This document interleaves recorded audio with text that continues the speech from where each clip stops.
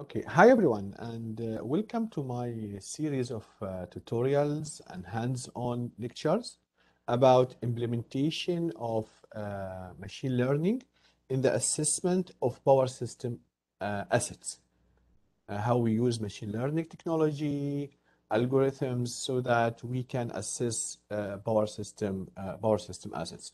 So this will be like the starting or the first tutorial, but then it will be followed by many other tutorials to address different aspects of using machine learning in the assessment of power system assets. Okay, so to start with, this is a very important question that we'd like to answer at the beginning. Is application of machine learning is a tool or an objective? Now, with the current situation, and there is a lot of funding, a lot of projects about using machine learning, everyone will just want to jump there and grab some of this money and some of this fund. But there is a fundamental question that we need to answer that, and we need to understand that machine learning is actually is a tool, okay, and it should be able to help us to solve a problem or make solving the problem more efficient. But it's not an objective by itself, meaning that I don't want to enforce the machine learning in some problems that can be solved easily without the need of use machine learning.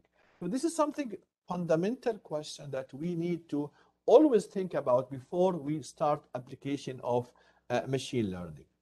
The second question is, does my problem need machine learning? Sometimes, as I said, we just try to enforce it. We sometimes we want to just use the machine learning for the sake of use machine learning so that the paper can be accepted and looks more fancy. So this is something fundamental that I'd like to address at the beginning of my tutorial. Now, this tutorial, there is no need for any background. The title of it, using machine learning to apply it in the power system asset assessment. You don't need to have any machine learning background. You don't need to have any background, any programming background as well. Why? Because I will be using WEKA. WEKA is an open source, very easily or friendly. It's very user friendly. That you can apply it without even knowing how those algorithms work. Okay. However, I will try whenever I need to apply a classifier, I will give a very brief description so that we have the general idea of that classifier or that algorithm without going into details. So I will try to eliminate the math use so that if you don't have a probability background, you don't have programming background, you don't need to worry at all about it. And actually, this tutorial for you. Second point is, this is mainly the application I choose to apply machine learning is power system assets. Why? Because that is my field, actually. I have more than 30 years of experience dealing with power system assets from the industry perspective, as well as from the academia perspective as well. So what if I don't have background in power system assets? Again, there is no problem at all, because whenever I will try to use certain data, I will give the needed background. I will assume that you don't have any background on that specific asset or in this specific installation or this specific problem, and I will give you the background from scratch. So there is no need to have any prior background before you join me in this set of tutorials. Okay, so the first tutorial, it will be composed of 4 parts. Introduction to machine learning, very, very high level, very general. Then I will start using some data about transformers. I will describe the data in part 2. In part 3 and 4, I will apply a simple regression and classification problem to this data. So these 4 set of lectures, it will introduce the subject to you of machine learning. Later on, I will have other tutorials with, again, divided to some sub-lectures. I will talk about more advanced topics and more interesting things and different data sets as well as we progress. So the first part is the introduction to machine learning. Okay, so basically we'll start with supervised learning. Later on, we'll come to the unsupervised learning, but at this stage, we'll talk about supervised learning. What is it basically? Basically, you have a set of labeled data. Okay, and we said labeled data means the following. It means that this data, you already know what is the correct answer to it. Okay, so you have this labeled data, so you have the data and its corresponding output. And then you do the training. Like for example, you want to teach someone that this is a circuit, okay? So you show him different pictures of circuits. This is a circuit, this is a circuit. Then when you show him something else like a phone, they will know that this is a phone and these are circuits, okay? This is just a very primitive example to show you what do we mean by supervised. There's someone that supervising the learning process using certain labeled data. Now we will be solving two main problems. The first one is regression problem. What do we mean by a regression problem? That we want to predict a number, a value. Okay? Like for example, in this example, I'm trying to predict the equivalent salt deposit density on the insulators as a value, as a number, 0.2, 0.3, 0.56. So this is considered as a regression problem. The second problem called classification problem. Here I want to predict a class. Like for example here, these are insulators and some of them, they have a crack, broken, or a hole. So these are the three classes I'm trying to predict. To the right, these are what we call the hydrophobicity class of the insulators, or how good or how bad is the surface of insulators. Here specifically silicon rubber or polymeric insulators. This is a class we call it HC class 1, and this is HC class 6. Without going into details, we will come to this problem in the future, but the whole idea here in a classification problem, you try to predict a class, not a number like in the regression problem. So basically what we do, we have a set of data. Okay, we will split the data into two sets, training and testing, and we don't mix them. Keep the testing on the side and keep the training on the side. You take the training data and you use your machine learning algorithms. And we will have many of those algorithms. We will start to learn about them again from the conceptual point of view without going into details until your model is well trained, you have a good classifier, then you use your test data. The data that is not used in the training to see, can my model predict the value if it's a regression or the class if it's a classification problem or not. Okay, and there are some metrics to tell you how good or how bad is your classifier.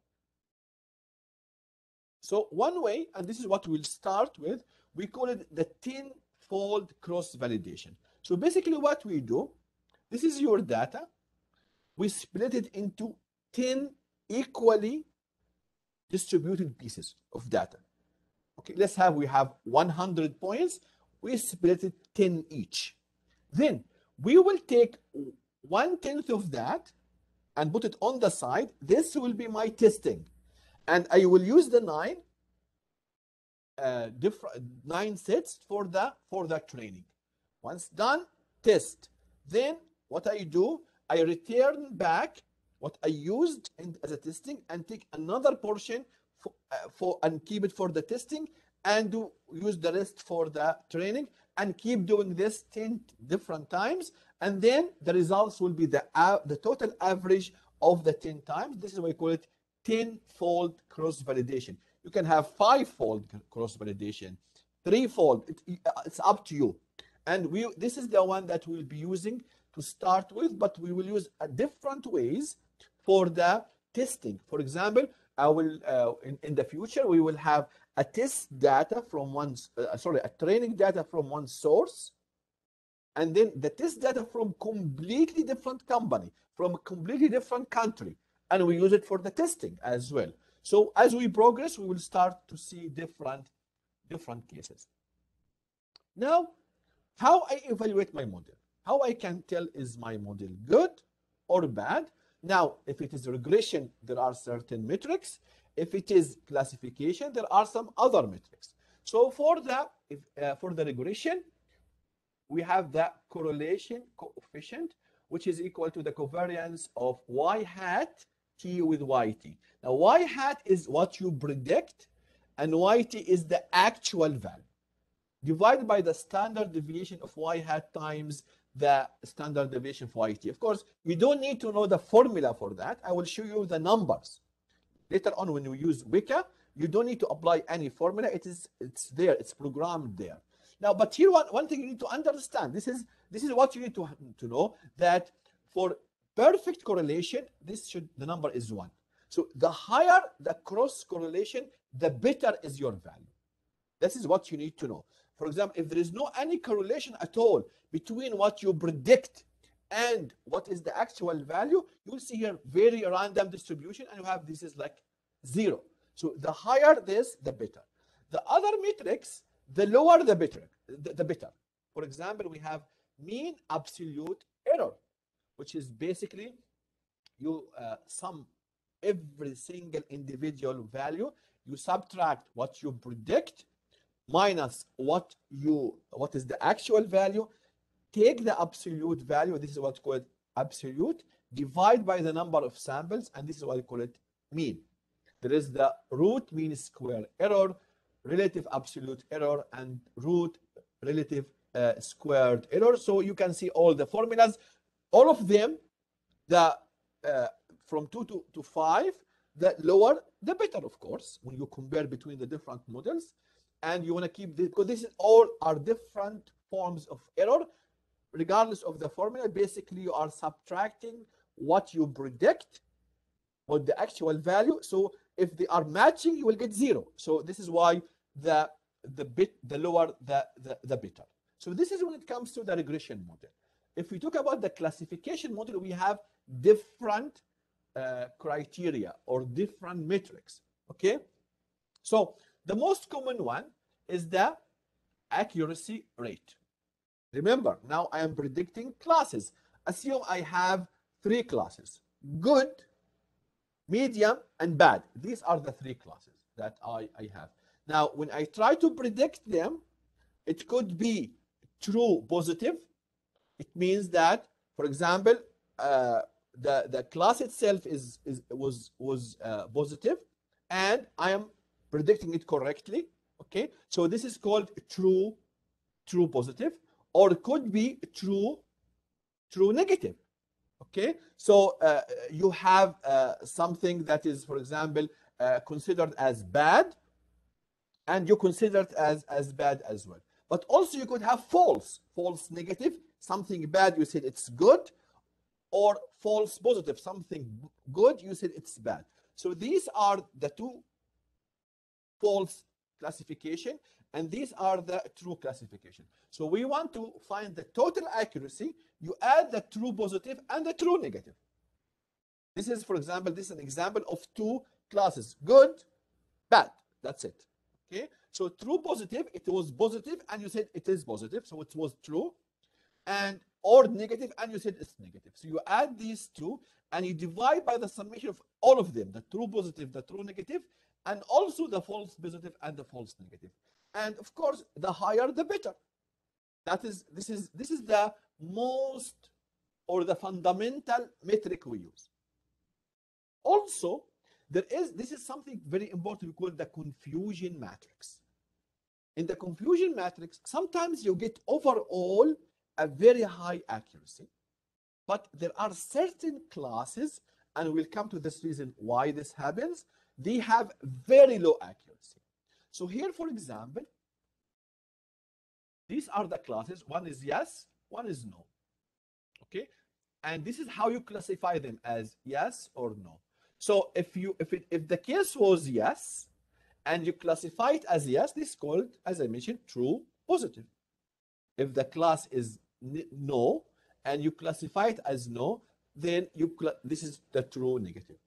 Now, if the class was really yes, and you said no, this is false negative, and here it is the false positive. So we want the confusion matrix give you more in depth is how good or how bad is your classification. Then we have the precision, the recall, and the F1. And again, we are using these for values, true positive. For example, the precision, the true positive divided by the true positive plus the false positive. Recall, true positive divided by true positive plus false negative. Again, all these metrics, the higher the better. But they give you more insight about certain aspects, and we'll describe them later on. The last thing I would like to show, okay, in the first set of tutorials, we'll talk about ANN, or artificial neural network. And ANN is one of the classifiers that can be used for both regression and classification. Not every classifiers can be used for both. Some classifiers are only used for regression, and some of them they are only using for classification problem. So basically, what is neural network? Basically, you have your input, we call it input vector. This input vector, this comes from your labeled data. Let's assume that we are trying to classify, let's say something is hot. Okay, so one of the vector is the color of the image from an IR camera, for example, or it could be the temperature, or it could be the humidity. We can have different features we use to classify if this object, how much is the temperature that you will have. So in regression, you predict, as I said, a number. Now between the prediction, which is your output, and the input, there are the hidden and the input layers. And this hidden layer, you will specify them. Now, what does those layers do? They map the input with the output, and they use nonlinear functions, especially if the relation is nonlinear between the input and the output. The good news is that you don't need to worry about it. You don't need to do anything. You just select certain parameters, and those functions and those weights, they are adjusted automatically inside your neural network until there is a good match between the input and the output. Then we said you have a trained neural network. How to make sure that it is working? Then you test it. Then you bring different data than this one, and you try to see, am I getting the right output or not? Again, for the classification, it's very similar to regression, except in the output, instead of having a number, you will have a class. Okay, so this is in a nutshell, very simple introduction about machine learning.